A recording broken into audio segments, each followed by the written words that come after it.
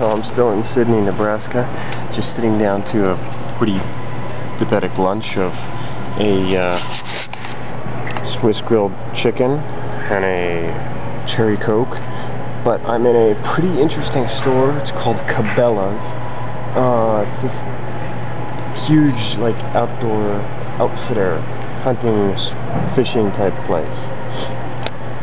And it's pretty cool. It's got some cool stuff. Pretty pricey, but it's still a great store, it seems like. Should come back here with my dad. But take a look over. So yeah, they've got hunting over there. I have clothes here. Fishing stuff over here.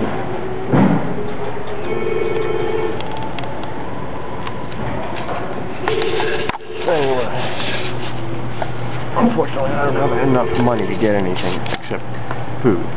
So, time to eat, huh?